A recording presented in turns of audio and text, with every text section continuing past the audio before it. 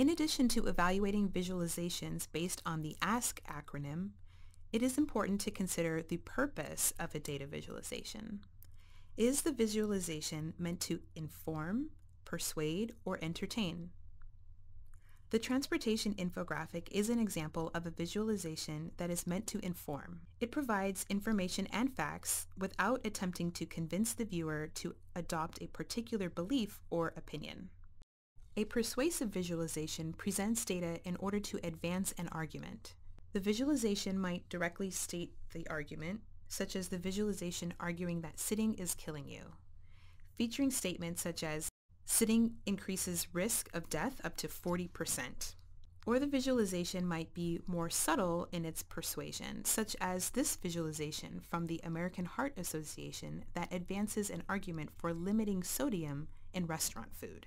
Finally, some data visualizations are meant for entertainment only, meaning the data they present is not meant to be relied upon, such as this visualization of how to tell if your cat is plotting to kill you.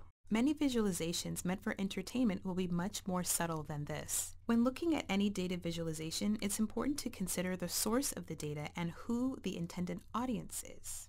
Are the viewers really intended to learn anything from this visualization, as with an informative visualization? Are viewers supposed to change their mind or be convinced of an opinion or belief, as with a persuasive visualization? Or is the visualization intended to be fun and entertaining without necessarily imparting real facts or ideas? You can use these same principles when creating your own data visualizations, which will be discussed in the next video.